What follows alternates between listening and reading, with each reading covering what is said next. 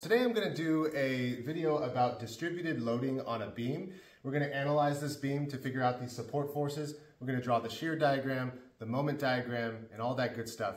I already previously did a video on beam design, and that video just had point loads. So there were just a few loads concentrated in specific points.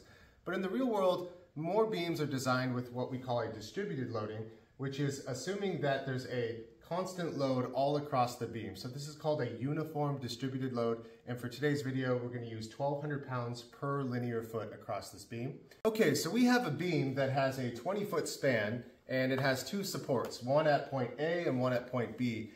So there's going to be a reaction force at each of those supports. Basically, when this load is pushing down on the beam, these two supports have to push up on the beam to create static equilibrium.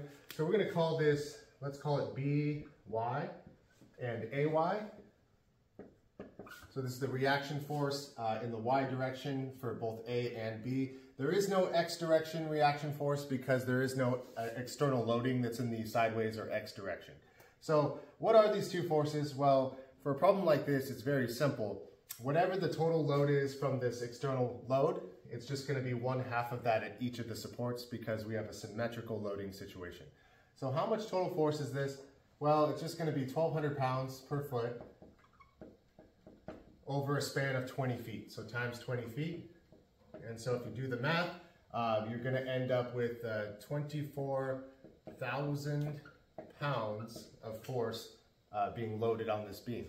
And that means our reaction forces at AY and BY are each 1/2 of that. So they're going to be 12,000 pounds here and here. So we've already finished our first step. AY and BY, the two reaction forces, are 12,000 pounds each.